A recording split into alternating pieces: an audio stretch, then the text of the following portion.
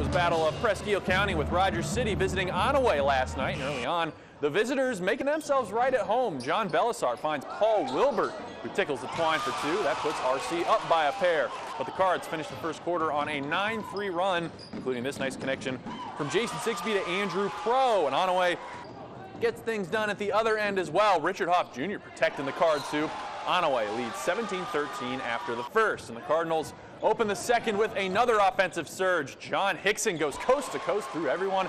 That one puts Onaway on top by 8. No quitting RC though. Here, Chris Lopez can't get his shot to go, but the ball ends up back in his hands. He makes the most of it. The Hurons pull within 6 at the half, but the Cards flew out of the locker room and take control after the break.